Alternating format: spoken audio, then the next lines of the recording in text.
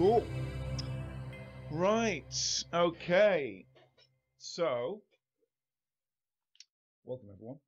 I'm going to just be continuing with the tutorial from yesterday. So I did the I'll just put this on full screen. After yesterday, I kind of put it all together, and then it just melted, and I had to, because the video I think I did yesterday was about 2.5 hours long.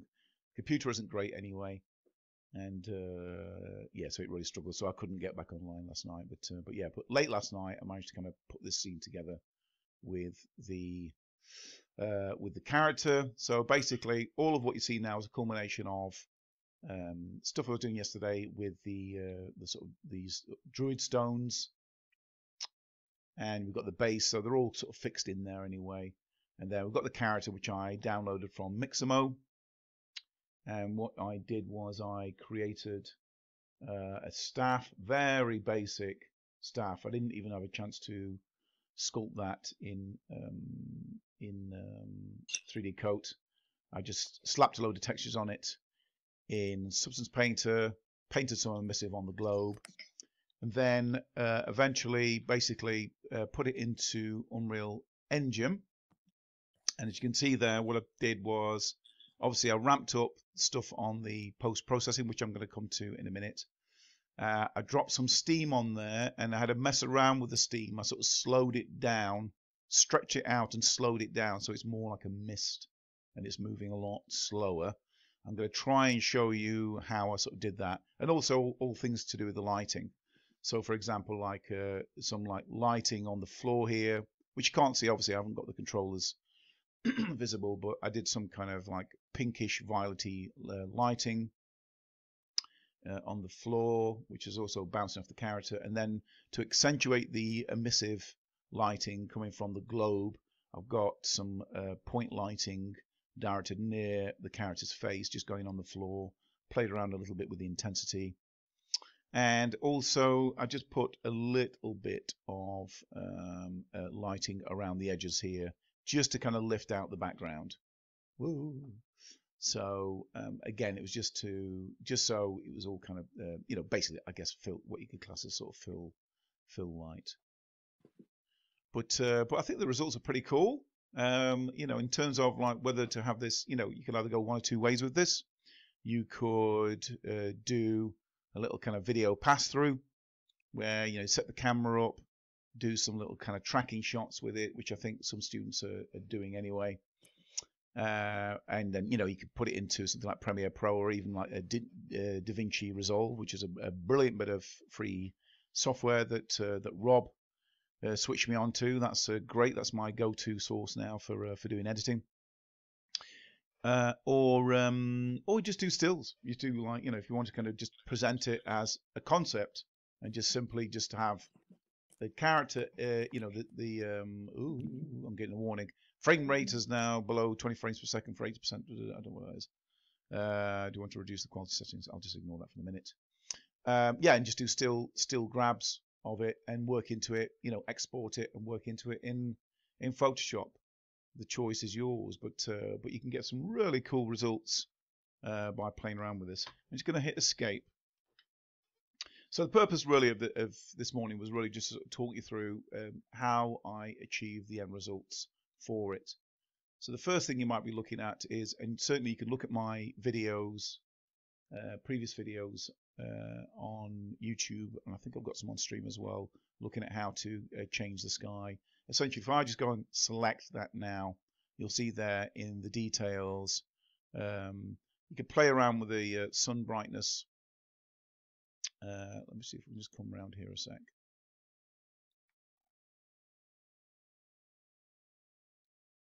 I seem to be missing my, if I hit, maybe it's because, yeah, sorry, I need to press G.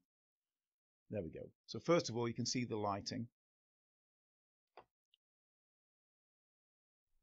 So I've got a bunch of lighting set up here. For example, I've got one here on the stone, you can see there, and it's casting a bit of sort of light on the stone there. And again, if you look on the right here, this is where you can kind of play around with all the different kind of shades. If you want to make it like, say, green, you could do that. And then take up the intensity. You can see that there. And also, if I just undo that, things like attenuation. Now, attenuation is quite tricky to play around with. But the attenuation is essentially, I've got that stuck at about, what, 1,000. If I just select that, is it going to show? Oh, there we are. You can see there it's basically the radius of the lighting influence. Now, this is really tricky to deal with.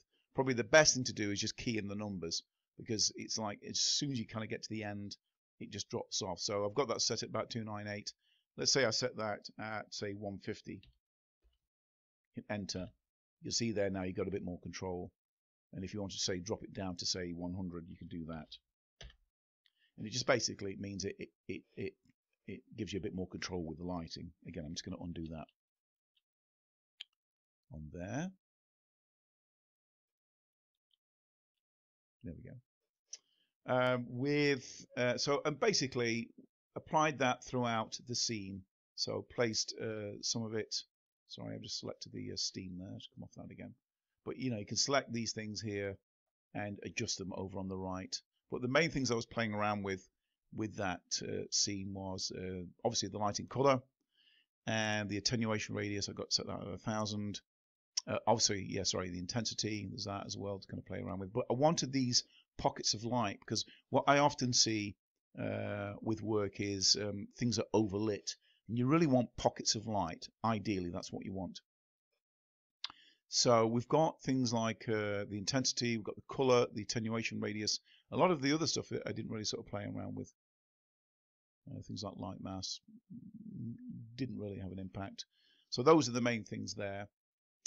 So that's with the lighting. With the character, because obviously it's got emissive lighting going on there, it's not throwing off enough light. So what I did here was I set up a light here, blue light, and if I think I've got it set on maximum, you can see that there now. So basically what I've got going on there is like false, it's like a sort of false light where it's like it's coming from the stuff. If I didn't have that, it'd just look like that. So I put a light in there and then brought that light in quite intense, just to kind of give that impression that it's coming from the globe. And then behind the character, if I can select it without selecting the steam, can I actually do that? Is it going to allow me to do it? I don't think so. Let's have a look. There we go. So what I've got going on there, if I zoom in there with that light, is I'll just bump that up. So I've got like a bit of backlight. So it's just like a fill light, just so it's not like that and completely, you know, it's not completely black, but it's very dark. Whereas if I try and create this illusion that the light from the runic writing is being bounced off the back of the character, you can drop some in there like that as well. And then it's up to you what how intense you make it. I think I did a little bit here as well. Can I just zoom in on that? I'm not sure if that was for the character as well or not. Let's see if we can zoom in. It's not going to let me select it, is it? This may not have been for the character. This might just be for lighting. Yeah, it might just be for the lighting on the floor there. So we've got that there. And again, you know, just obviously you've got to look out when you're lighting scenes as well. You've got to watch out for cross shadows.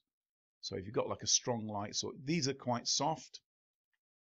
So it's not necessarily interfering with the character. However, what you want ideally is like the light that's coming from the globe itself to kind of cast the shadow ultimately. It's as if it's holding like a lamp. So again, you know, you can play around with that to your heart's content. But yeah, obviously you've got other lights cancelling out that light as well, so it's not going to be that strong because you've got other little light sources. So that's pretty much it with the lighting.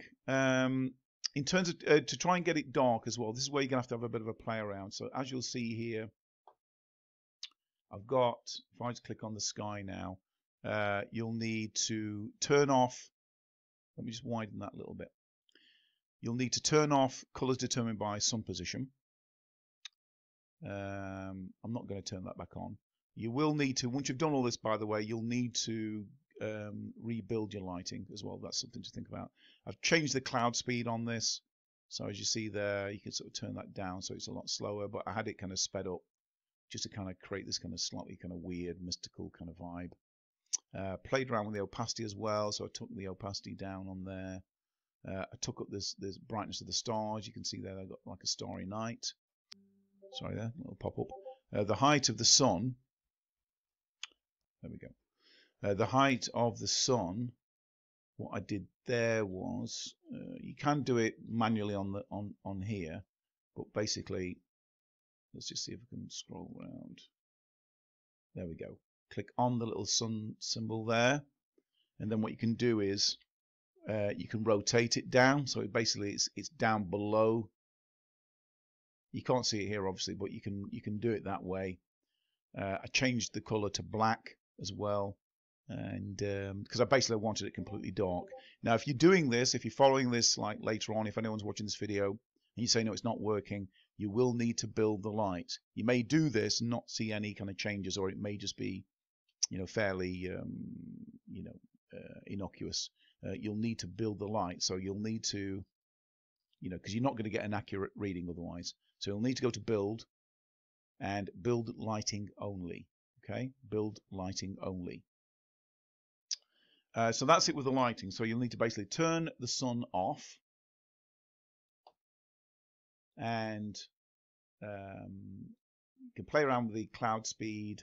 You can play around with, like say, things like the stars and the darkness, and then it leaves you then a kind of clean canvas in a way to then build the light back up in your scene. So you've not got any of that going on.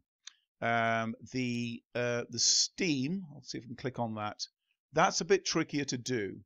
So what you can do is on the actual steam particle. So if you don't know where that is, you'll find that in the starter content and particles and the steam itself.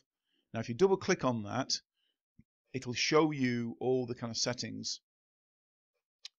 And essentially for the steam in my scene, I played around with things like lifetime.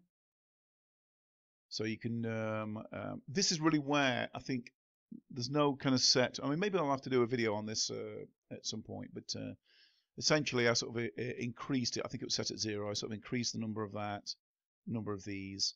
So lifetime, initial size I didn't play around with. I didn't play around with that. I did play around with the color, but of course you can change the color if you like.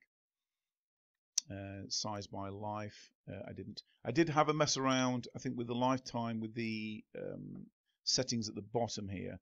I did sort of drag some of these down. I think one of the things is you're just going to have to experiment with this. But essentially, what I wanted to achieve with the steam is I wanted to kind of get this like slow.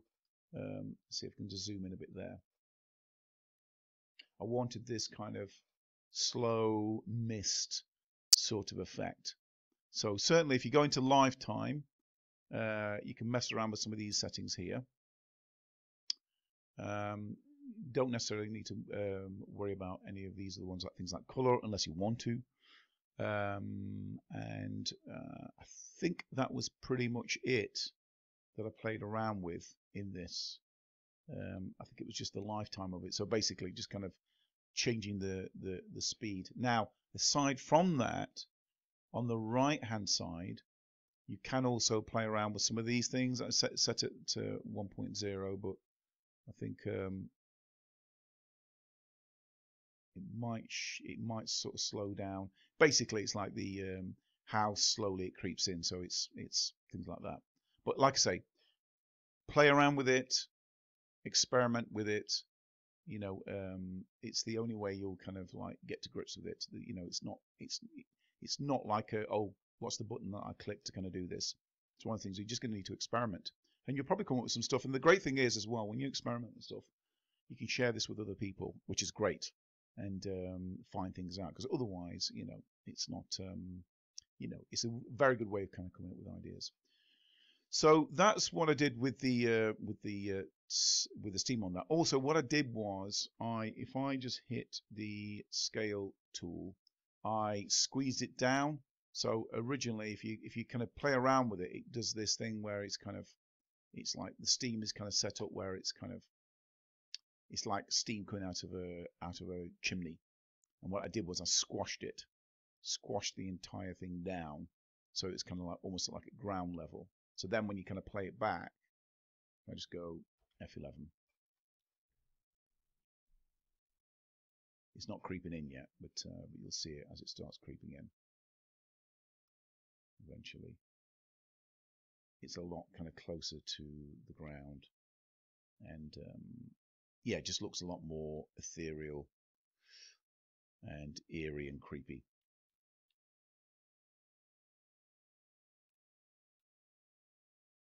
Although it does seem to have disappeared. Maybe it's because I messed around with the delay on that. Let me just come out of that a sec. Let's have another look. It's probably because I messed around with it.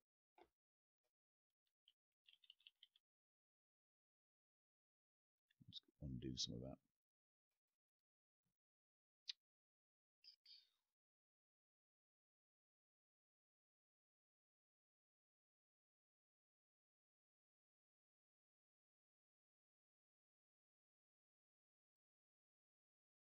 Let's have a look.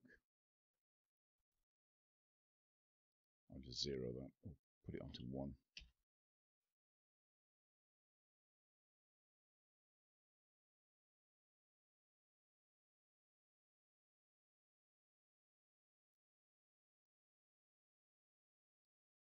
Let's try that.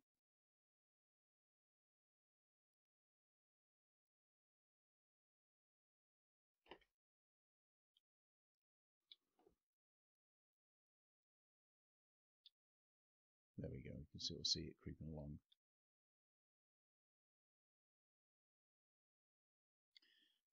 So that's it with that anyway, with the mist, and then finally the effect. So you'll see there, if I just go back into that now, you'll see there we're getting some like refraction on the lens going on there, and that's to do with the post-processing. And if you've seen my previous video where I was putting those paint effects on Paul's model, essentially, if I just come out of that now and come back to this. Now, in terms of post-processing, you can go one or two ways.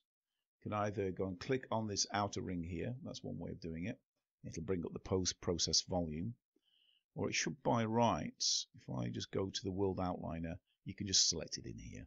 But with that, if I just bring that back now, essentially this is where, and again, it's similar to the Steam thing.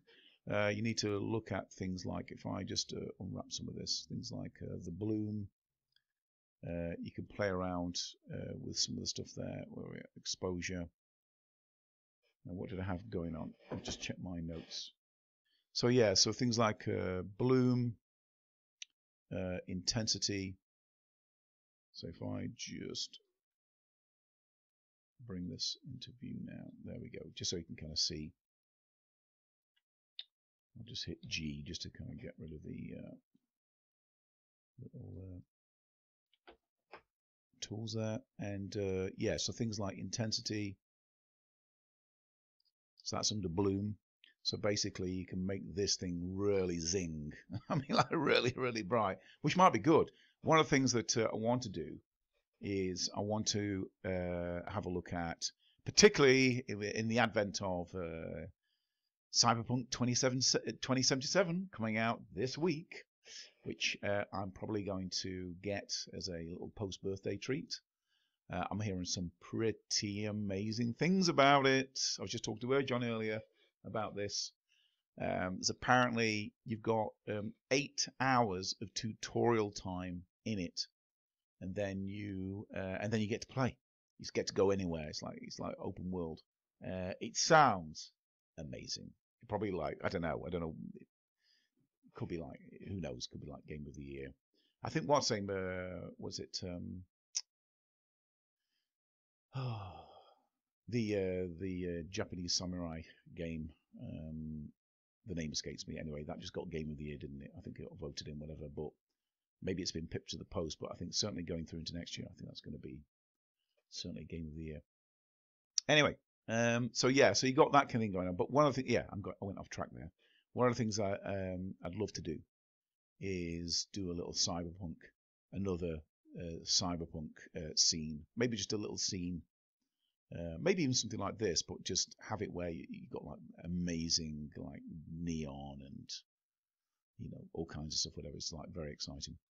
So yeah, so you can play around with the intensity like there. Threshold. Again, you can play around with some of this here, if you so wish. And the metering mode. We come over to here, we've got this, we've got the exposure, which you can kind of play around with. That really like, look at that. I mean, that's mad. But again, though, you could sort of, I'm not sure if there's a way to animate this. Maybe I need to look into it. But to have, if you wanted to do a little scene where you're kind of getting like a bit of animation going on. But that's pretty crazy stuff, the things that you can kind of do with it. I don't know, it gives you ideas about things that you can do in terms of whether it is doing a game or doing just a still, for concept art, and it's good, you see, because it does a lot of the work for you. I know Rob's gone into this a lot. I've gone into it a lot as well. About you can use a lot of this 3D stuff to kind of do a lot of the heavy lifting when it comes to concept art. Then all you need to do is like pop it back into Photoshop and then just continue working into it. But the beauty of like when you're working with virtual lighting,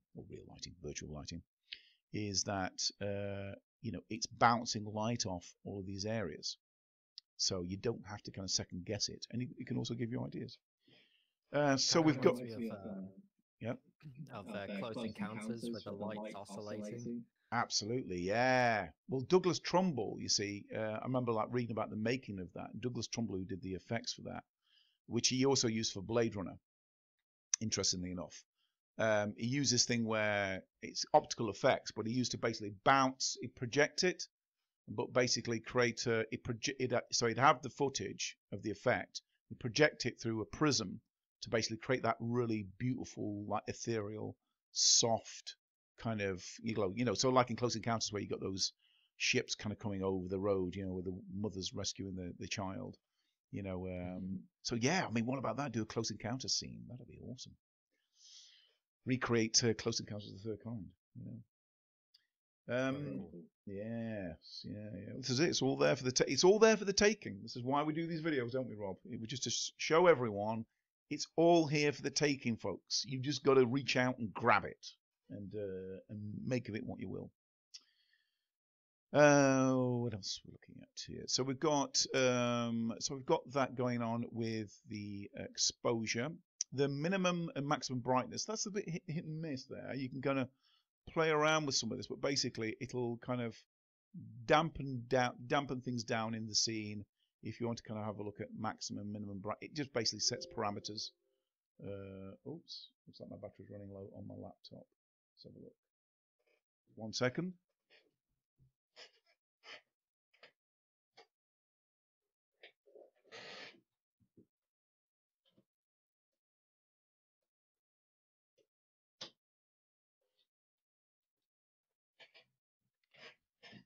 There we go. Panic over. Right. So yeah, so we've got so you can play around with that, but again, it's up to you. I mean, if I take it off, it helps kind of constrain your lighting. And there's a whole bunch of other things like chromatic aberration. That's good for things like underwater. You don't necessarily need it for this, but hey, what if you do? You could sort of have a play around with that, and maybe it's like the warlock or the wizard's kind of stepped into the scene, and all of a sudden it's kind of gone like Hellblade. Like it's all gone slightly trippy and hallucinatory. And you can maybe have a scene like that. That could be quite interesting. Again, it can give you ideas. So you've got your You know, he's entered this kind of like nether world, you know, like a world between worlds or something like that, you know. And again, you could sort of play around with some of the stuff here, you know, where it's kind of, I don't know. It's, again, it's just for you to play around with, ultimately, or not, you know. Again, I didn't really play around with the dirt mask. Things like the shutter speed, again, I mean, I don't tend to kind of fuss a lot around with these things. Lens flare, so you could play around with that for sure. That's something that you'll have seen in the game I played around with. The intensity of that, again, you can go a little bit overboard. The cool thing is, though, you can end up with the whatever it is that you've got, like whether it's lettering or neon lettering, things like that. It'll echo it into your vision, which is pretty cool. So that's quite a nice thing. And you can also, in terms of the tint, if I just go on that, select that, you can play around with some of that as well. The tint of the lens flare. So that's pretty mad. So you can actually have it as a different color and play around with things that way. And again, you know, world's your oyster. I'll cancel that anyway. And you can play around with the RGB, so you can make it more red, or make it more green, perhaps, something like that, you know. But again, you know, I'll just undo that. So I'll take that off there. I'll take that intensity down because you don't want it too much. You know, it's possible to kind of go a bit OTT with that. But let's keep it at, say, something like, what would you say, about 0.1. Let's try that. Or I think I had it at 0.05. I think that's where it was. 0.05. Yeah, there we go. I'm not sure how to pronounce this. Bokeh or bokeh size. I'm not entirely sure. Again, this is basically just playing around with the blurring of that refraction. So you can make it sort of quite blurry or quite defined. Again, the choice is yours. We've got threshold as well. Again, I'm not seeing much difference going on with that, but let's have a look. Anyway, yeah, I played around with some of that, but yeah. And I think that was it. And then the other thing was just the vignette, which I think was it down towards the bottom, or was it somewhere near the top? I might have just passed it, so just give me a second. Well, if I can't find it, I think what I'll do is it image effects. There we go. So image vignette intensity. So it's like old-fashioned vignette, you know, where it's kind of like you kind of create this with the camera, where you'd be able to kind of like, you know, like old-fashioned films where you kind of like you can darken around the area and make that a focus. So again, that's something you can play around with there. I'm not sure if you can actually increase the intensity of that. Let me see if I can change it to 3. Oh, there we are. So you can play around with the intensity of that, because I think it's manually it stops at 1. That's perhaps a little bit too much. Let's try it at 2.